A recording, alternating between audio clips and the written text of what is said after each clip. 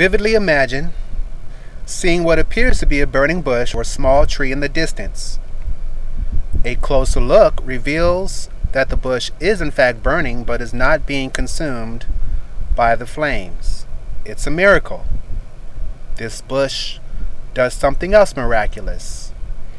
It provides everything you need to satisfy your hunger.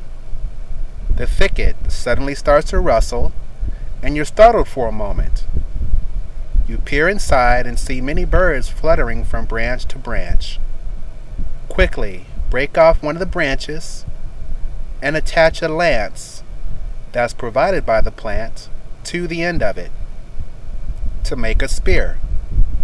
Now, after hunting some birds, imagine yourself skewering the birds on the same spear that you made.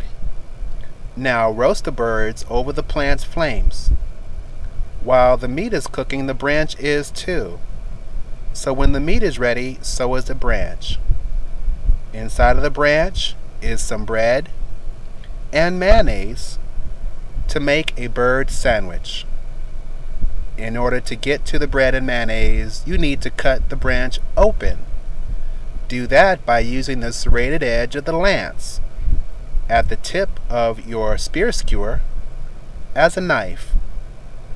You then, after cutting the branch open, use this serrated lance to scrape up the mayonnaise and spread it on the bread.